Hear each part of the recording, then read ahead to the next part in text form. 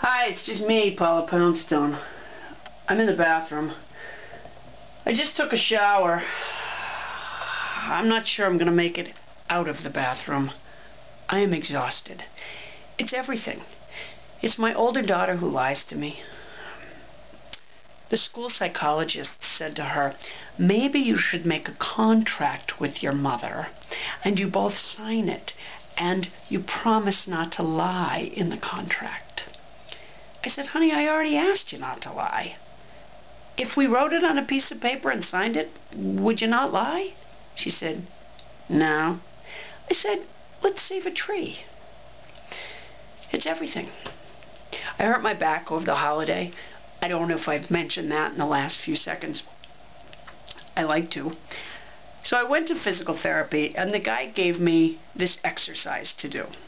I'm supposed to lie on my back with my knees up and squeeze my abdominal muscles for 30 seconds.